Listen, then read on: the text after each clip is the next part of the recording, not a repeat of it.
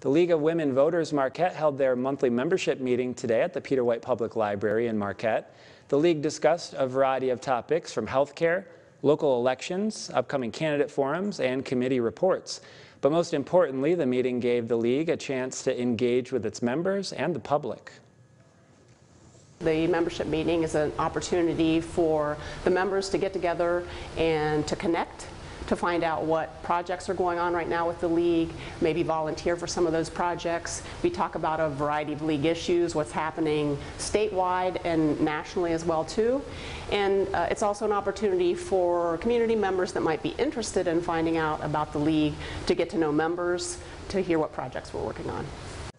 The League's monthly meetings typically occur the first Wednesday of every month at the Peter White Public Library, but are subject to change.